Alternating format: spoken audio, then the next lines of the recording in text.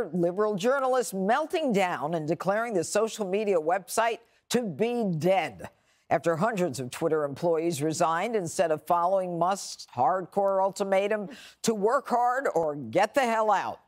The company reportedly telling employees that it would temporarily close its offices and cut badge access until Monday. And the Democrats sound like they're ready to investigate the tech titan.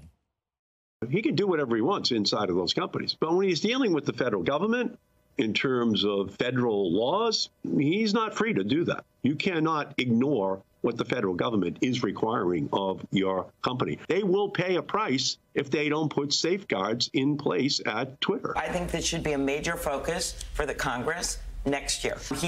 Seems to be unexplainably doing everything to run this company into the ground. That is just the tip of the iceberg when it comes to no rules in place.